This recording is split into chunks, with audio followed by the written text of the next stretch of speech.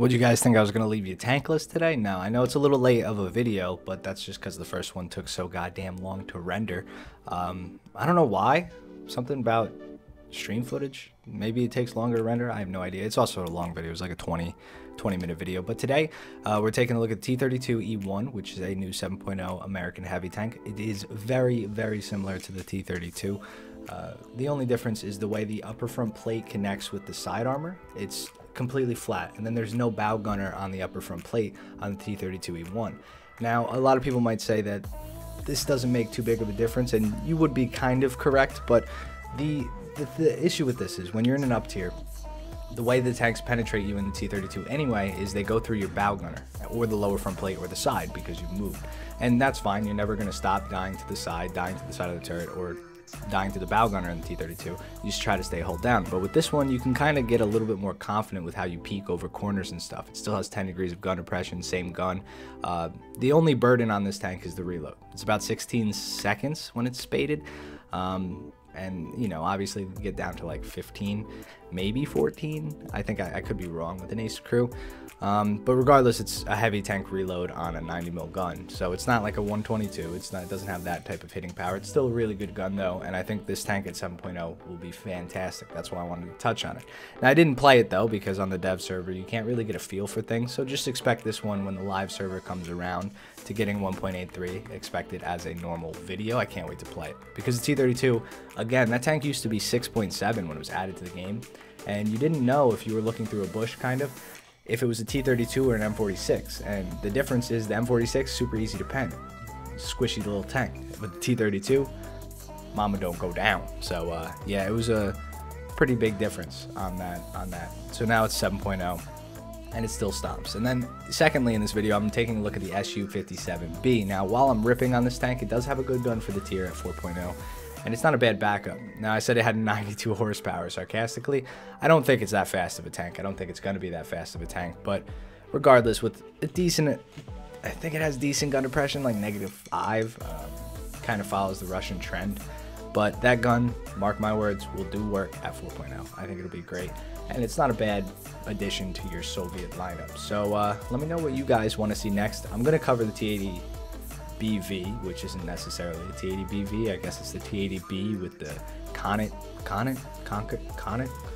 don't know how to pronounce it. I'm not Russian, but it's a different style ERA brick layout, I guess, than the T64 BV.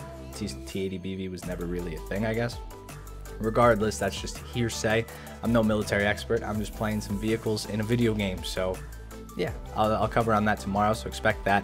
And I do want to talk a little bit more about the chopper flight models and the RP changes. So expect a nice stream tomorrow, an RP video, and on top of an RP video, a T80 BV. So enjoy this video, little sneak peek at the T32e1 and the SU-57B. And I'll see you guys tomorrow. My name's Slick. Today, we're going to be showing the dev server. Let's start off with America, with my favorite edition currently, T34e1. No, T32, my bad. I said it wrong because I'm an asshole. But let's take a look at this thing. I'm excited. Oh, look at that upper front plate. What are you talking about? You're penning this? Yeah, right, kid. 58 degree angle. Mantlet still 3 hundo. 3 scundo. Let's take a look at the modifications. I'm sure it gets a better round. We have 200 pen. No, it doesn't get a better round. It's just got better armor on the upper front plate, I believe. No bow gunner, which makes it easier to be non-penned. Let's, hold on. I want to put this in a crew so I can show you what I mean. Oh, I'm rock solid, mate. Why am I getting notifications? Drop frames. Yeah, they're going down. OBS, relax, all right? They were bad in the beginning because I was just being bad. So it's the same upper front plate, but as you can see, it's like different at the same time. And this bow gunner really gets you killed a lot. Oh, no, I'm not saying it doesn't have a great gun. I just figured it would get a better round. Oh, you said it should have gun. Okay. Well, you're disrespectful. But, yeah, here we go. So we have the bow gunner. And this is a really easy pen if you're shooting at it from the side. It usually goes in and kills everything.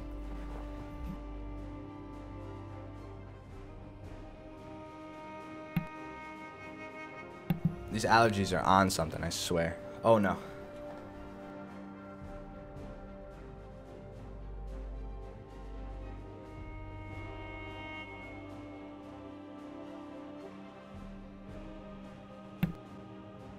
Alright, I think I'm good. Let's go back and look at that E1. So, I want to see if it has less crew. Yeah, nope. Machine gunner's still there. He's just sitting there looking at nothing. But yeah, we get this awesome upper front plate. And the side armor is also more flat. So I would assume that it's just going to angle. It's going to be a beast, you know? It's going to angle way more. Bounce more shots on the hull. Turret's already fucking lethal. And it's the same BR. So that's sick. I'm happy they added that. I mean, we've been wanting the E1 versions of things for a while. I wanted the E1 M103, which would be sick. But we do have something that's pretty unique and pretty funny looking. The SU-57B. So if we take a look at this disgusting vehicle at 4.0. I mean, absolutely disgusting. What else do I need to say on this thing? That is fucking putrid. It looks like, this looks like if you go have a lot of Spanish food and then take a trip to the porcelain, this is what is in the porcelain when you open or you fucking go to flush. Like, this is fucking ugly. It's a spud cut the wrong way. I don't even know what to call this. But armor looks can be deceiving, so let's take a look at this armor. And yeah, per usual, it's red. 25 mils, solid at 4.0. Not gonna bounce jack shite. It gets the 70 or 57 mil gun. It looks pretty similar to, I don't even know what it looks similar to. About 130 pen at that BR. It's not bad. It's probably gonna be a decent tank. And it gets a solid 92 horsepower. That's a lot of horsepower. So now that we looked at the most anticipated thing from the dev server, I think we're good here. I'm gonna go just leave it on this. This is all we wanted, right? This is what we've wanted. No, I'm kidding.